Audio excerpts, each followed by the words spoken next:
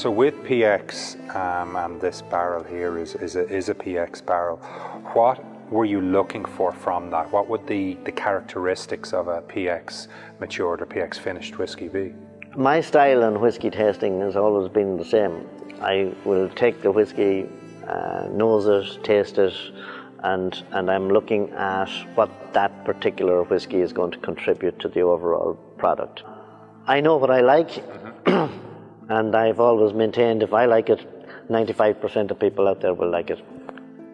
I'm looking at the overall effect in the flavour and the taste and the nose, and the different casks give you different intensities of those. For everybody would be familiar with the bourbon barrel that gives you that vanilla, but it also gives you sweetness in a different style, honey, citrusy type flavours, and you will also get some tannins.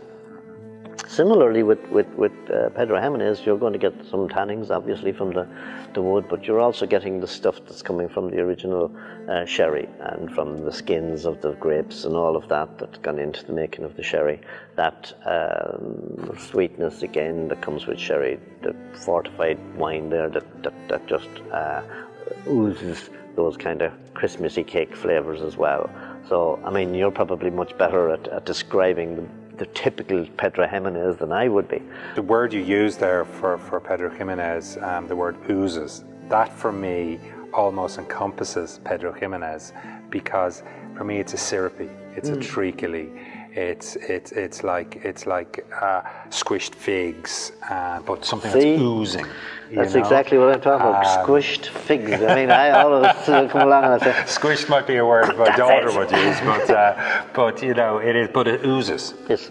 And I think that's certainly coming through in elements of this whiskey, which is what's makes this whiskey so special, because you're getting that oozing, that syrupy nature, along with then some of the other influences. Exactly. And